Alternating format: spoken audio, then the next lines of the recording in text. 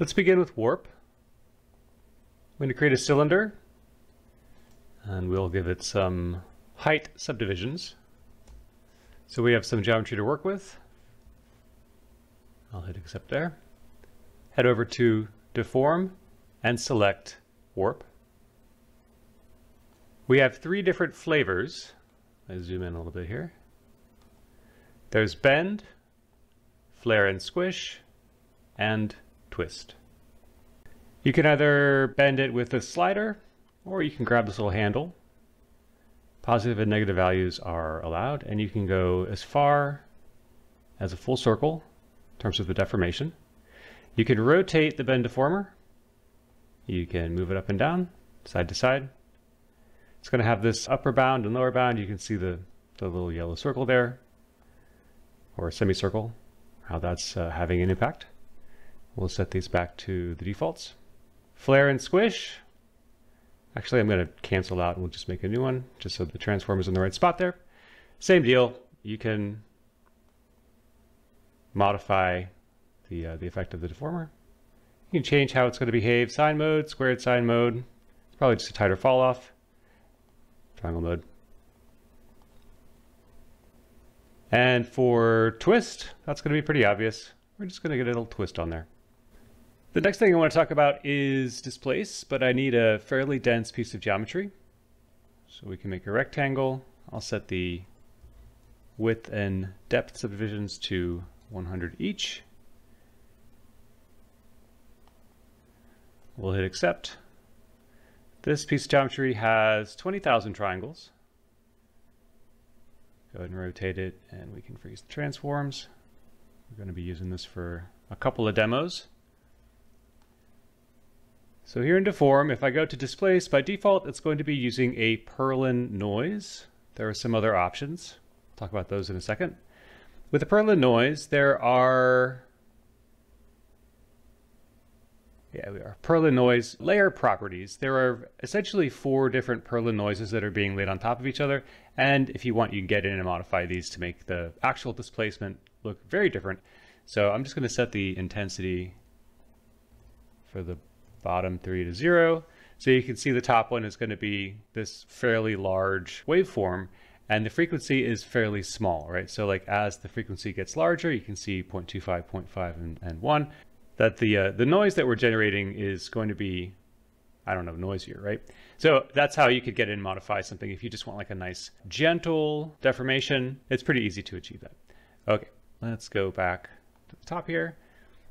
The other option that I use all the time is a texture 2D, and I've already got a texture sitting here. So something you should hopefully be able to cook up in Photoshop without too much trouble. And I'm going to drop it in here to displacement map. And you can see, obviously it's rotated a little bit off, but we can modify the amount of the displacement, do positive and negative. And you can pick what channel. So pro tip here, if you go to, if you've used any Megascan surfaces, got one here that will work. If you grab there's going to be like an ORD map or something, basically their combo map, and you drop that in, typically the blue channel is going to be displacement. So if you just tell it you want to use the blue channel, you'll get something that you can actually use that's fairly useful. Now it's displacement, so it's essentially like a height map. It just goes in one direction, forward or backwards or up and down.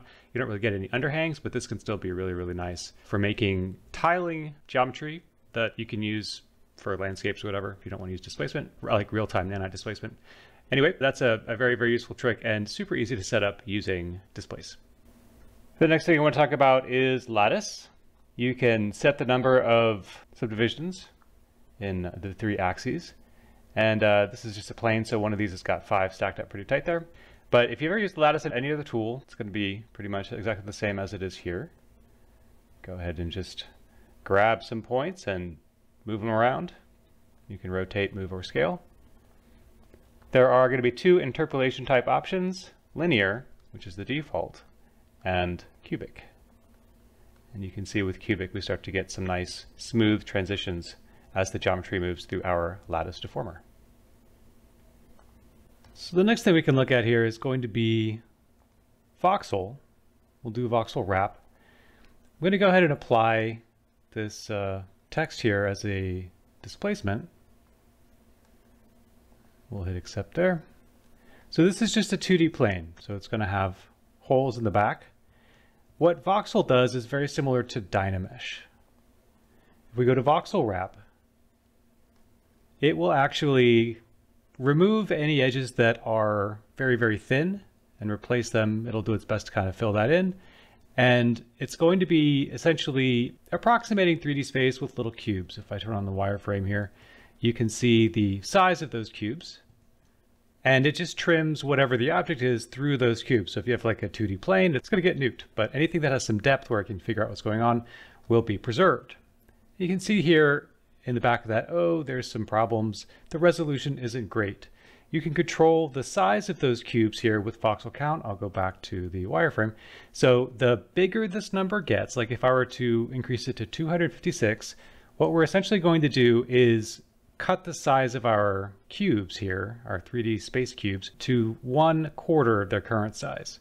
So if I hit enter, we should see it'll calculate for a bit, and those cubes get 1/4 of their original size, and we get a little bit more of that resolution preserved. You can continue on here. So if I set this to 512, let that cook for a second.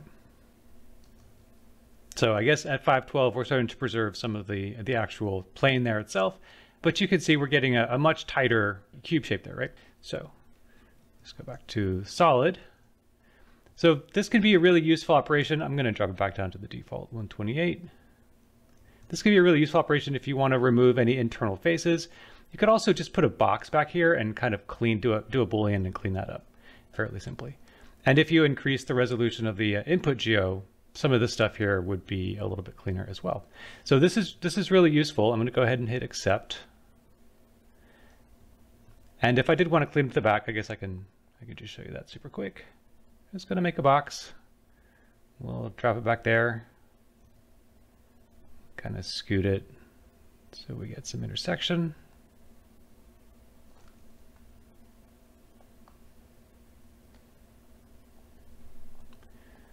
Select the text and the box. A minus B. And there you go. Nice and clean, right? Okay, so this is really useful, but you may notice that we no longer have a checkerboard on here, and the reason for that is we have lost our UVs. When you voxelize something, the UVs are going to get deleted. So we're going to need to create new UVs. Fortunately, that is very easy to do. Over here in the UV section, there are a variety of tools. The one that I like the best is project UVs. The only thing you need to modify is, unless you want a planar projection, is just create a box projection, and then it's going to scale this according to the bounding box. If you want to get a consistent projection, you can just pipe in the same value for everything. And that's going to act just like a nice kind of automatic UV projection, which is very, very convenient. You can get into the UV editor if you want and do significantly more detailed updates. This mesh is probably pretty dense, so it's going to take a second to populate. Right. So if you wanted to come in and, grab a shell and scoot it around, you can do all that kind of stuff here. Lots of different operations, very similar to the kinds of UV operations that you might find in a DCC tool like Maya. The next thing I want to show you how to do is how to assign materials. I have some materials that I use in my project here, and I'm going to come down to the attributes and edit materials. So by default, we have one material assigned, the world grid material. I can go ahead and pop that in. Everything will turn gold. If I want to add a second material, we'll just use this fireball here. I can do that, and then I just need to select. You can either do like a painting thing, similar to when we were doing our poly groups. I think you can set this to all in or all connected. So that's an easy way to kind of do something like this. And then you just want to come over to this active material, set it to whatever you want to assign, and then you come down to assign active materials.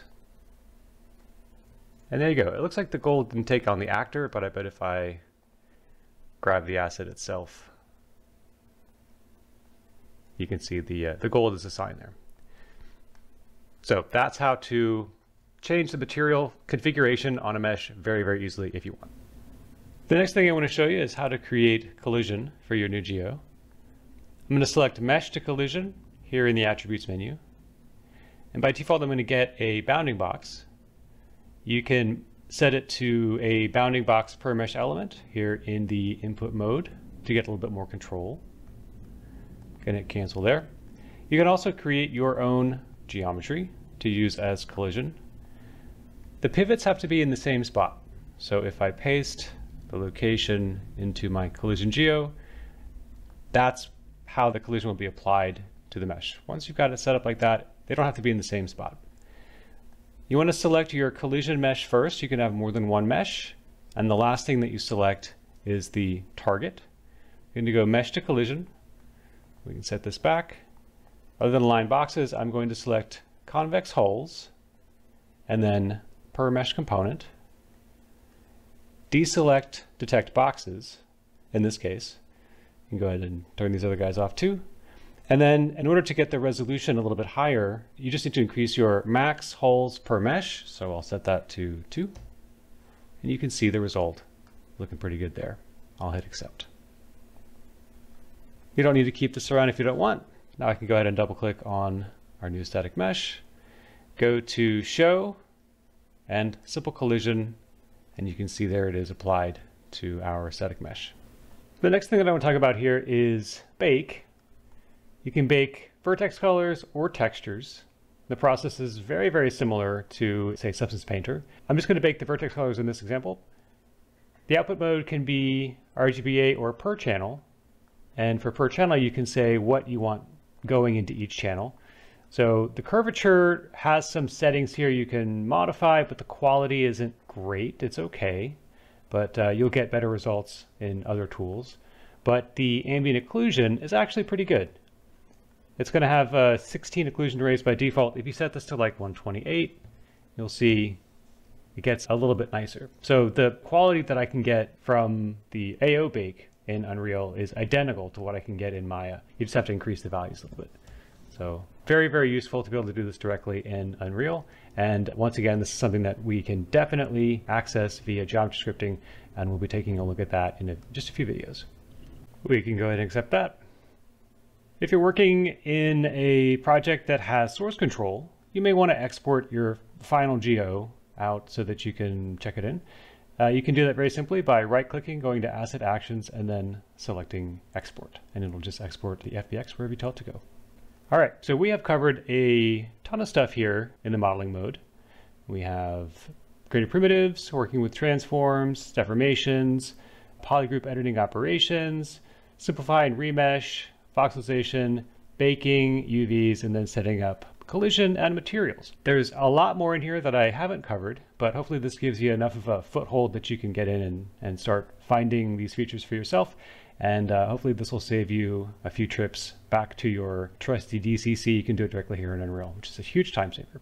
So in the next few videos, we are going to do a little bit of an intro series on how to work with blueprints in Unreal, because we'll be leveraging a lot of that stuff later on in the course. So stick around for that. Can't wait to see you there.